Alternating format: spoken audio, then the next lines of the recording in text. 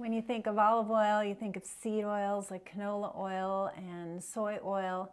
Soy is a little different. But when you think of seed oils in general, like sunflower oil, safflower oil, canola oil, if you've been sort of following the recent science, recent research, you would say, oh no, those are terrible. And I would have been right there with you. So, but the point of my channel is to stay abreast of cutting edge research and really bring you the data as I come to understand it and as I learn about it. And so I want to talk to you today about olive oil and seed oils like canola oil. And truly, I thought canola oil was kind of the devil.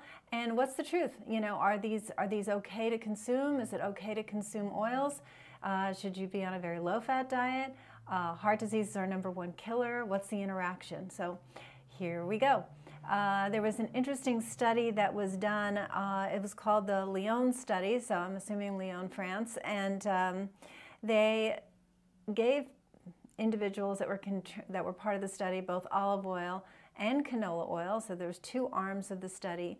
And they looked at high-risk individuals, so high risk for cardiovascular disease. So this was very specifically having to do with heart disease, which is our #1 killer, so definitely a good thing to look at.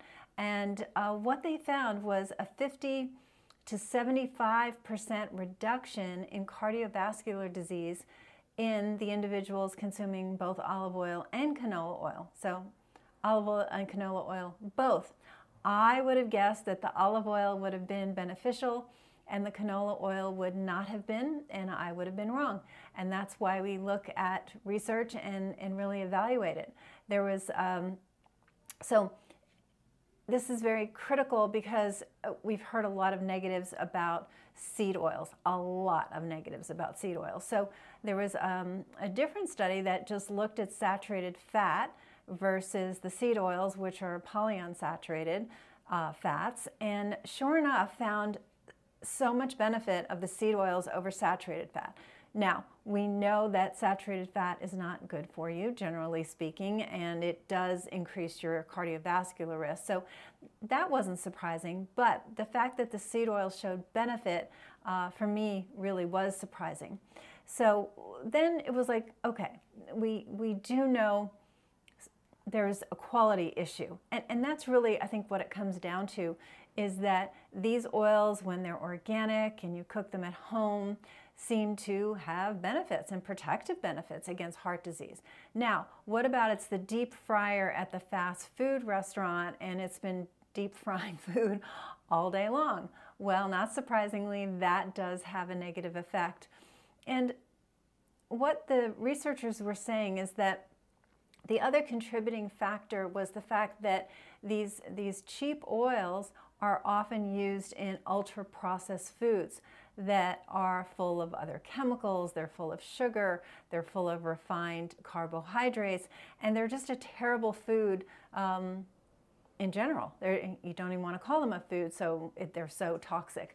But the facts are that the oil themselves, when you're taking a good quality seed oil, and you're just cooking it at home, so you're not deep frying it, 47 times, and you're just using it in moderation in your cooking, has benefit. And this is some very good information to know. Now, that doesn't mean that when you are at the grocery store and you see an ultra-processed food that has these oils in it, that you say, oh, no, those are good for me.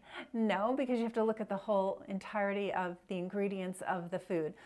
And as soon as it's processed, let alone ultra-processed, it's terrible for you and you want to run away. So you don't want to consume that at all. They did another study. This was the Predimed study. This is going back to 2014, so about 9 years ago.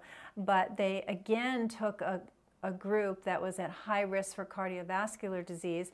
And this was a nice study because they looked at olive oil versus nuts. So in other words, the oil itself versus the food containing the oil. And so it wasn't olive oil or olives, but it was olive oil or nuts, meaning the whole food versus the refined, as in turning olives into olive oil.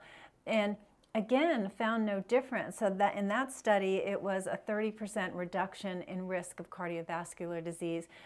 in a high-risk group, so 30% reduction is huge, let alone the 50 to 75% reduction found in the earlier study I talked about, which was olive oil and canola oil. And you know, I would have told you canola oil was the devil, and actually I have many years ago, and I haven't looked at it, and that's what can happen, is you can get kind of get an opinion about something and just sort of, you know, get a little narrow in your focus. But I think it's quite fascinating. So again, it's not that you want to eat it at a restaurant, but if you're consuming it at home and you're getting good quality, these seed oils don't seem to be as bad as we used to think, and as a matter of fact, they can be quite beneficial. So tell me your thoughts. I'd really like to hear your opinion. These studies are out there. They've absolutely been reproduced, and it's, I think, quite fascinating. Yet it does come down to quality, quantity of course as well, but the quality of the oil and how you're using it and what kind of food you're consuming it in. So sauteing your vegetables versus eating a fast food product, very, very different. And anything we can do that addresses reduction in cardiovascular disease, our #1 killer, I think is very important to know. So if you like this information, please give it a thumbs up and subscribe to the channel so more people can see this information, and let me know other topics you want to hear about.